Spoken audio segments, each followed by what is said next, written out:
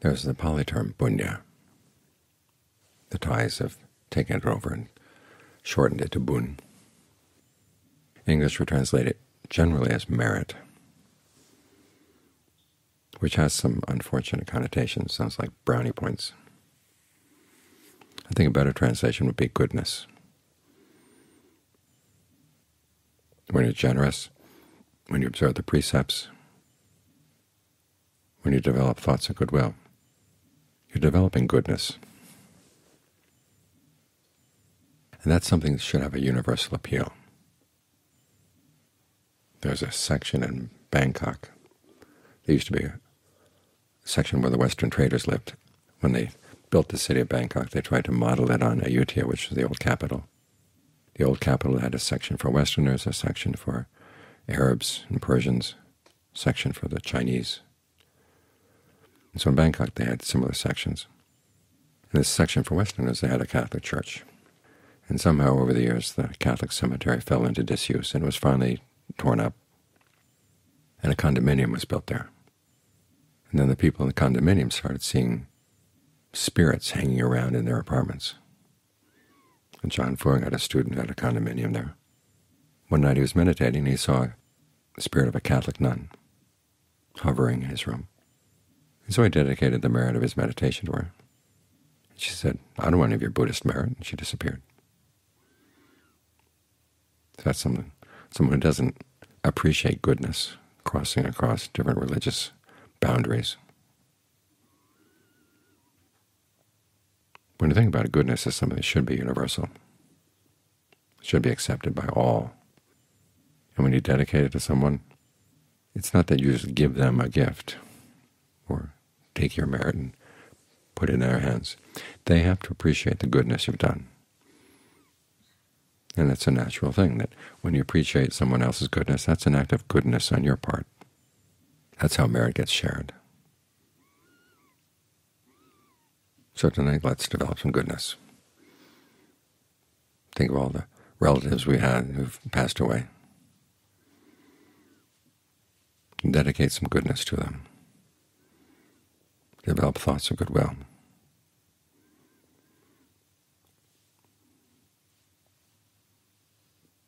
The word metta, goodwill, is expressed by the Buddha as a form of restraint, which is an interesting idea because it's also an unlimited attitude. So what's the restraint on something unlimited?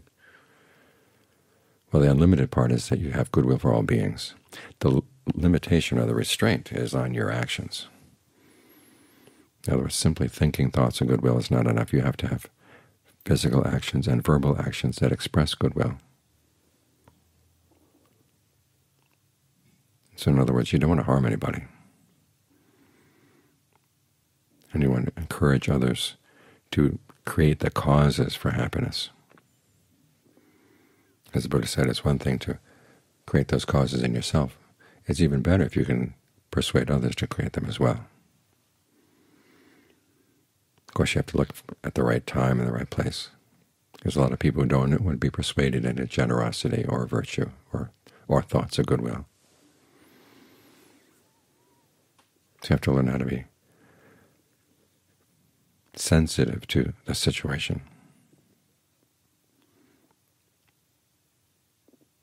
Think of thoughts of goodwill going out in all directions. And a good way to test that, there are actually two good ways of testing that. One is, can you think of anyone for whom it's hard to have thoughts of goodwill? And some people may appear. Might be a political figure or someone else in your own personal life. And ask yourself, well, what do you gain from having ill will for that person? We don't usually like to think of ourselves as having ill will for anybody. But if we think about someone doing something bad and hoping that they'll get punished for it, well, that's ill will. You're looking for someone suffering. You think, well, it would be useful suffering, helpful suffering, maybe teach them a lesson. But there are a lot of people out there who suffer for their unskillful actions. And they don't see the connection between their unskillful actions and the suffering. They think the suffering is wrongly imposed. So they never learn anything. So what you're hoping is that they actually will learn. And they don't have to suffer punishment sometimes. It might be good if they could learn before the punishment.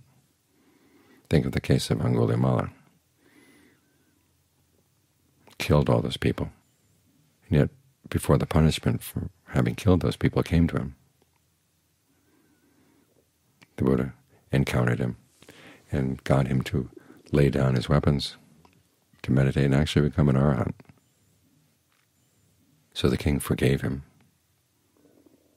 decided not to punish him. There are a lot of people out there who were not happy. It may have been their relatives who were killed. Sometimes he'd go on his alms round and people would throw things at him.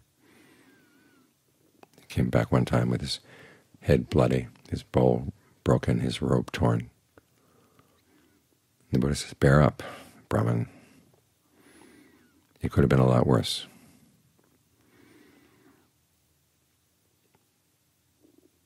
So the fact of his attainment had weakened the karmic consequences. So that's a case of real goodwill for somebody who you think, well, maybe deserves to suffer, but no, they don't. They don't have to. You think about the Buddha's wisdom as being better than justice in that case.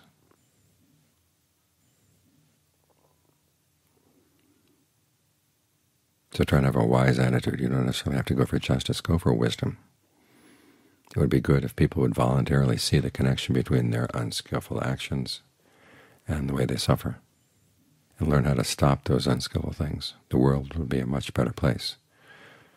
As the verse in the Dhammapada says, to someone who has seen the error of his or her ways, who used to be heedless and now has become heedful, brightens the world, like the moon at night when it's released from a cloud. So have that attitude towards people who you find difficult to have goodwill for. Another test for your goodwill is when you see somebody who's happy and you think they don't deserve it. You have to ask yourself, here you are wishing for people to be happy, and yet when they're happy you don't like it. What's going on here?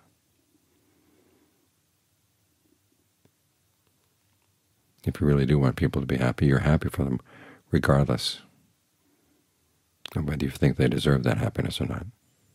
Now, it may be the case that they're doing something unskillful, in which case you have to have compassion for that. Realize, okay, that they may be abusing their good fortune. And so the proper attitude there is compassion. They're causing themselves harm and they don't realize it. And here again, you should think about, is there any way that you can help them? And if you can't help them, we'll have equanimity for that. But be very careful in your actions, and this is where the restraint comes in, that you're not going to cause any suffering to others intentionally. You're not going to cause any harm. Now, there may be people who are not pleased by your practice, but that's not causing harm. Or there may be people whom you have to tell them that they're doing something wrong. They may not like that. Again, saying things that people find displeasing is not causing harm. There's a huge amount of misunderstanding about this point. A lot of people say you say things that people don't like, you're harming them. I've never seen the Buddha say that.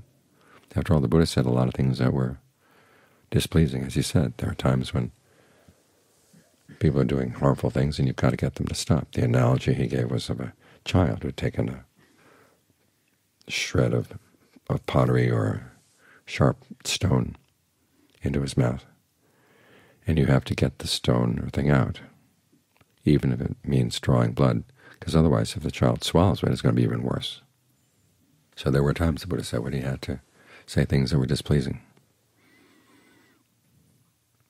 That's not harmful. That's actually a form of compassion.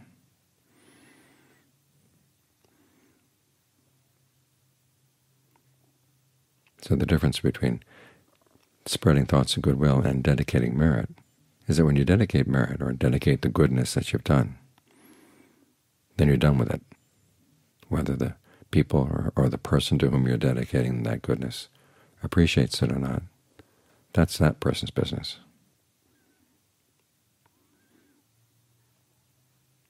But you have no further responsibilities in that area unless you just simply want to keep on dedicating goodness. But with goodwill, you're committed. If you really have goodwill for others, you want to act, speak, and think in ways that are harmless all around. So as you develop goodness, and it's a good thing to think in these terms. Years back I did a search on Amazon for books about goodness, and most of them had to do with good cookies, good cakes, good pies. That's what goodness has become in our society. But think about the goodness of the heart, goodness of the actions. It's an attitude or a concept that is hardly even talked about. And we're going to revive that. That when people live together, they want to live together doing goodness for one another, doing goodness for themselves. And then when other people see that, they can appreciate it, and you're happy to share that goodness with them. There's an image. It's not in the canon, but it's a useful image to keep in mind. It's like having a lit candle. You see other people whose candles are not lit, and you offer to light their candles, and they're happy to light the candles. And the flame of your candle is not diminished, and the whole world gets brighter. So do goodness, dedicate it to others. Specifically, when you do the dedication, it's for people who have passed away. As for goodwill, that's for everybody, living or dead.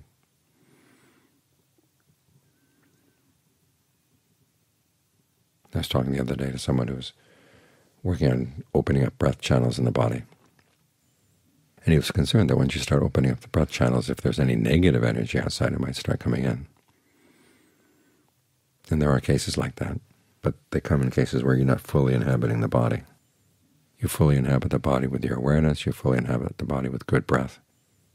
Radiate good energy. And that becomes your protection. When good energy is going out through your energy channels, bad energy can't come in. So there are lots of reasons why it's a good thing to develop goodness, and then to radiate it out, make it a gift. As John Lee says, when they talk about Silapata Brahman, it's you're doing goodness, but you're laying hold of it, laying claim to it. When you get past that, you do goodness, and it's a gift to the world. You do good and you let it go. That way you can travel lightly. And if you do good and hold on to it, he said, it's like plowing a field. In his days, they used water buffaloes to plow fields. So you tie a bag to the water buffalo's leg, and you stick the dirt that comes off the plow into the bag. And of course it's going to get weighed down. Another image, he says, is if you do goodness in the world, and if you hold on to it, it's like leaving a magnet in the world. You're going to get pulled back to that.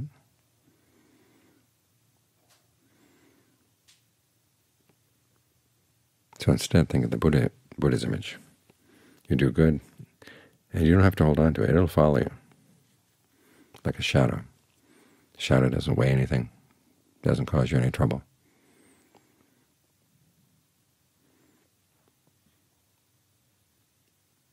So you learn how to let go of behavior that's unskillful and do things that are skillful. And then you do things that are skillful and you let them go.